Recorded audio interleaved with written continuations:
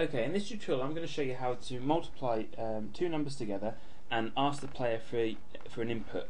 Okay.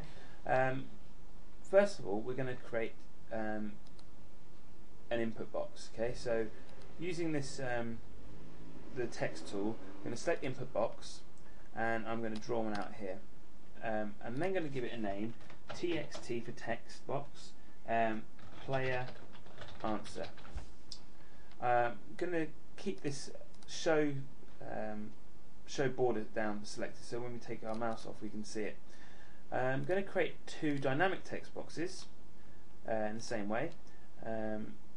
One is going to be called A in variable, because we need the other one. We used the instance name. For the dynamic text boxes we're going to use variables.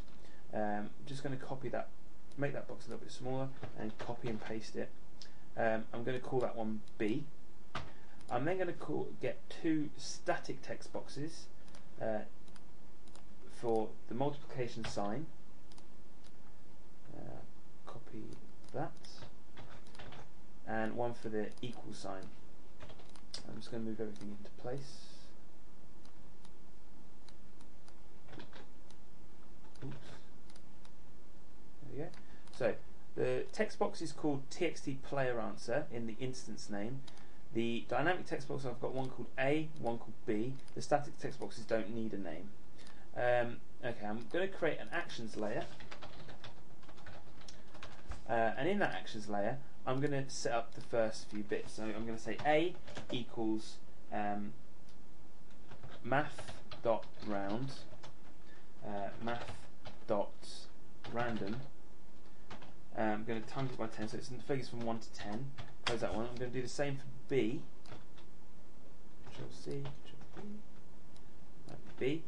I'm then going to just check. I'm going to set up the real answer. I'm going to call this one a global, okay, because we need it to be accessible to all the frames within our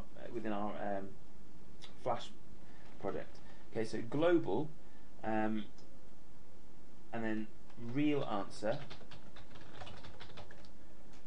equals A multiplied by B. Just to check what the real answer is going to be, I'm going to trace real answer equals plus real answer. If we run this now, we should. Oh dear. Oh. This is a good lesson. Make sure that you use the same form variable name. I put a space in there, which is why it kicked up an error. The actual real answer doesn't have a space, so this should work now. Okay, so the real answer of 9 times 6 is 54. Okay, next step. I'm going to create a quick button. So I'm just going to use a circle. Make it a movie clip. Call it MC check answer. And in that, I'm going to go to actions, and in here I'm going to use the onClip event, enter frame. Then going to use the onPress, this.onPress equals function, brackets, curly braces.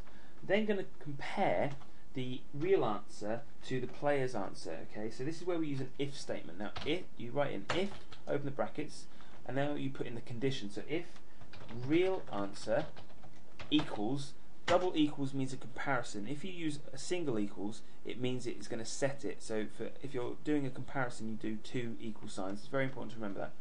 Equals txt also underscore root dot player txt player answer